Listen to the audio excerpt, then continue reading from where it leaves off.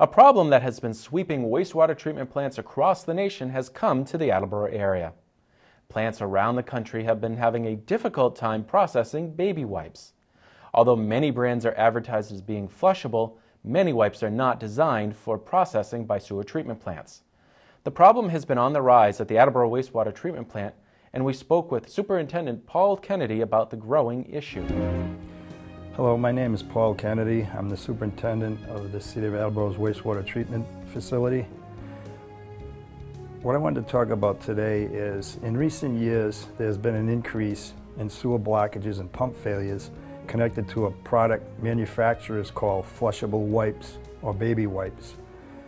These products have become very popular amongst consumers, not only in Attleboro, but across the country. Once these items are flushed into the sewer system, they can cause tremendous maintenance problems. Attleboro has 12 pump stations located at several low points throughout the city's sewer collection system. As a precaution, sewer pump stations are designed to have a backup pump if one fails. However, in certain instances, I've seen both pumps clog simultaneously. As a precaution, in this instance, time is of the essence to make the necessary repairs to correct the problem. Attleboro's wastewater treatment plant is manned 24 hours a day, 7 days a week, and is equipped to receive trouble alarms from each of our sewer pump lift stations. Once the call comes in, maintenance personnel are dispatched as soon as possible to take care of the problem before raw sewage overflows onto city streets or worse, into residents' homes, creating health issues. The city has already invested a lot of time and money into modifying our current screening methods at our sewer lift stations and at the wastewater treatment plant in attempts to remove these wipes before they enter the sewer system and wastewater treatment plant.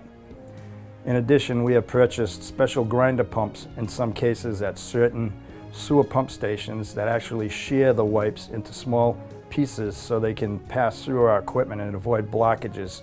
However, these grinder pumps can only be used in sewer pump stations that have minimal flow.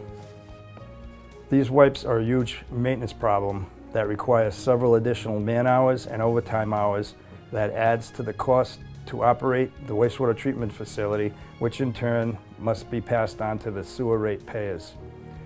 Hopefully in the future, the manufacturers of these wipes will be able to produce a more sewer-friendly product. If not, I urge residents to dispose of these wipes using an alternative method, such as with your trash. Kleenex is not a problem. That pretty much readily breaks up with the wastewater. Paper towels can be a problem. We've had issues before with paper towels, and they weren't so much of a fibrous material, they were more of a braided material that would get caught in our pumps. We were able to track that down, and we asked the actually, it's coming from an industry, asked them to curtail that, and they did.